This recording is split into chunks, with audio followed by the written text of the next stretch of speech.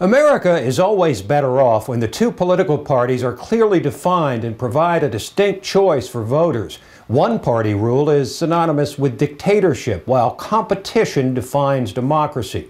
But in the wake of bitter defeat in the elections last November that pulled this nation further to the left, Republicans have suffered from ideological confusion. What to do? Embrace some of the tenets of the opposition in an effort to win over more voters? Or hold fast to the conservative principles that distinguish their party from the Democrats? Put another way, the question is whether your loyalty is to party or policy. High drama surrounding an explosively controversial transportation bill in Virginia recently framed this question almost perfectly. With an infrastructure that needs repair and expansion, Republican Governor Bob McDonnell broke with conservatives and advocated for a bill that raises several state taxes. More than half of his fellow Republicans in the legislature voted against it, and the governor was forced to rely on heavy support from Democrats to get the bill passed. Truth is, when it comes to party and policy, you can't have one without the other. No matter how just the cause, if the vehicle for actually turning that cause into reality is weak or flawed, the bottom line will be failure. It becomes the ultimate negative-sum game. That's why the establishment versus grassroots debate is often, not always to be sure, but often, off target, because the two are interdependent. If good policy is not emanating from the true believers, the establishment becomes a salesman without a product. Likewise, if the political class is rejecting the good ideas of the true blue, they lose the support and energy required to push the party into the majority of both thought and power.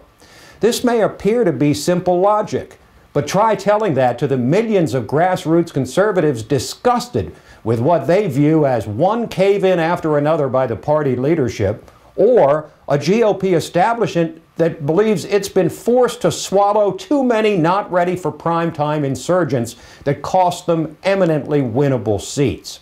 The grassroots will trumpet the likes of Senator Rand Paul and Ron Johnson, both elected to the Senate in 2010 with no prior political experience, to demonstrate the virtue of nominating ideologically sound candidates.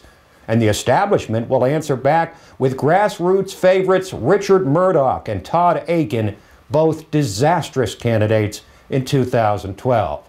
Here's the truth. Political parties are designed for one purpose: winning elections. To some, this may be good, to others bad. But either way, it's an immutable truth.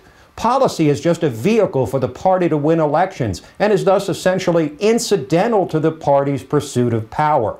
If party leaders believe a given policy will create a more favorable electoral climate, they'll embrace that policy. If not, they won't. This has always been the reality of politics. So the challenge for the grassroots is actually not to convince the establishment of the virtues of any particular policy, but rather its likely popularity, for that is the currency of pure politics. In the end, if we simply define the battle lines of cause versus party as those on the outside versus those on the inside, count me out. They're good and bad of both. But we could drill a bit deeper and define the pejorative word establishment more precisely as those who seek power for its own sake, as an end rather than a means, as revealed by an inconsistent or incoherent political philosophy. In that case, I, for one, am down with the cause.